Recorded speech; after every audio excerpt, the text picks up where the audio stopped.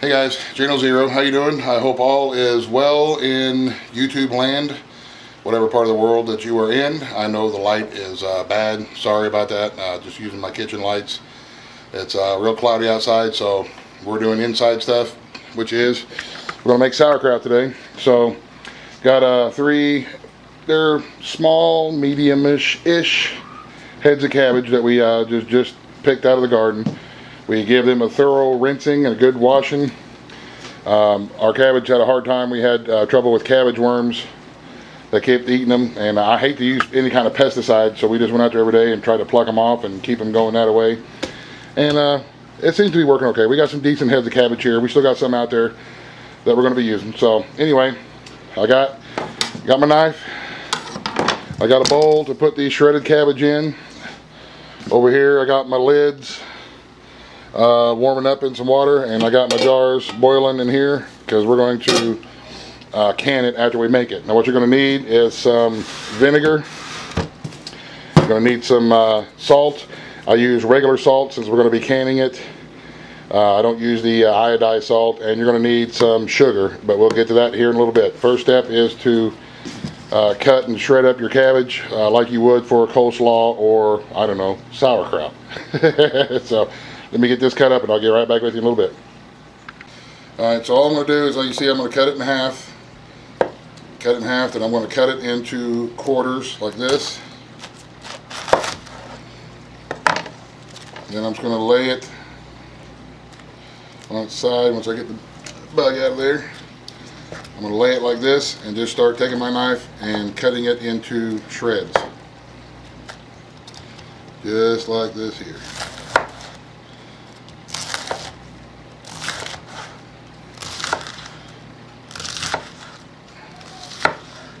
And when I get to the end, I'll just take that end, turn it over, and cut it into shreds like that. So that way you have nice shredded cabbage to go into your sauerkraut. When you get down to the core, see there's chunks of core like that, just cut that core right off.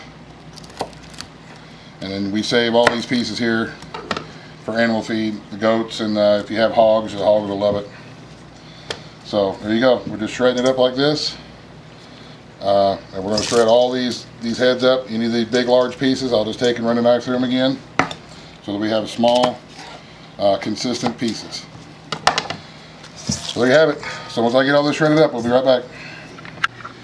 Okay guys, one thing I forgot to mention is I also have a stock pot here with boiling water in it. Boil up some water, and we've got our lids, of course. Alright, so the next step is, now that we've got our jars boiled and sanitized, is we are going to pack these suckers full of cabbage. And I mean pack. I'm going to get as much in these jars as I can. Don't be shy. You're not going to hurt it because it's cabbage. I take my spoon. Try to use plastic or rubber if you can. Metal. If you use metal utensils, you will take a chance on chipping or cracking your jars. That's stuff that I've learned through a lot of the comments that I get from people who are way better at canning and making stuff than I will ever be. So thank you. As again, we learn as we go and we share information, and it's what it's all about. It's all about learning and working together as a community to make everybody's lives happier and more productive.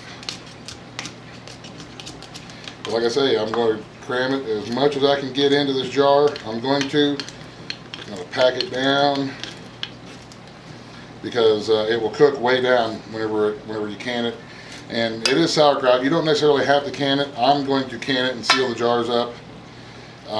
Some of the old timers that make it this way say that you can just put the ingredients in the jar and let it sit on the shelf for about a month and it'll work, but I want to make sure that I get a seal. We are in the house doing this because we are in what they call the dog days of summer, and it's really hot and really humid, and I'm going to can them inside with the air conditioner going to make sure that I get a seal on my jars rather than take a chance on losing a batch because it didn't seal. So cramming the jars full of cabbage.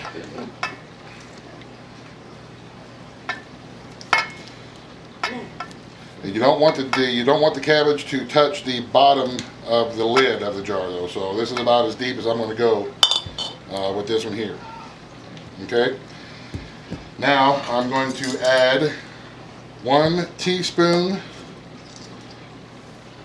of salt right on top, 1 teaspoon of regular sugar right on top,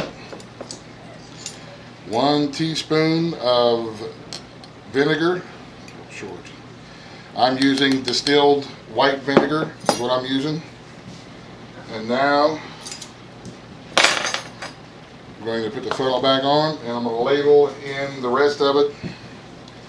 This boiling hot water, just with a ladle it right in there.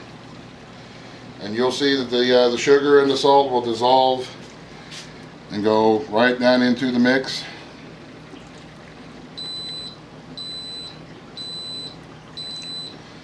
Sorry, we got a timer going off. We got a lot going on in here today. We're trying to get everything from the garden put up. So I will fill this up with water to the neck or so of the jar, about right there. Now I will wipe off the ring.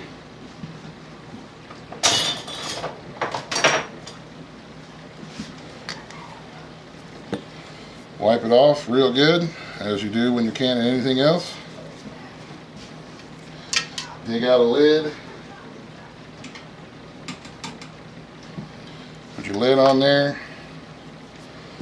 Put your ring on there. There you go. It's ready to go into the canner, or you can just set it on the shelf. Actually, I'm going to take the lid off and bubble it a little bit. I see some bubbles in there.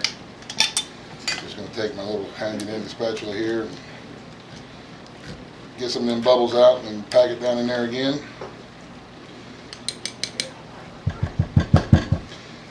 There you go.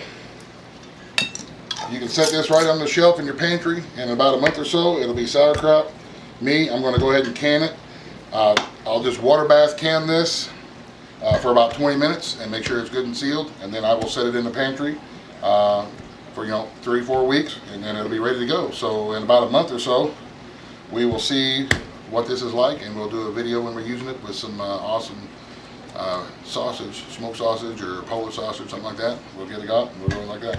So anyway, I just wanted to share this quick and easy way to make sauerkraut. This is how I have to do it, because I don't have one of the big crocks and a press and all that kind of stuff to make it the the old-fashioned traditional way. So this here works. This was something else that I learned from the old timers, and if I can do it, you can do it. Get you a couple heads of cabbage and make it up. I would say that these 2 heads of cabbage that I got is going to make about 4 quart jars. So I'm going to go ahead and chop up that last one there, and that should give me my 7 to run a whole batch in the canner, 7 jars. And like I said, hope this helps, and give it a shot. Y'all, thanks for watching. Have a great day. God bless. The end. Buzz, buzz. The end.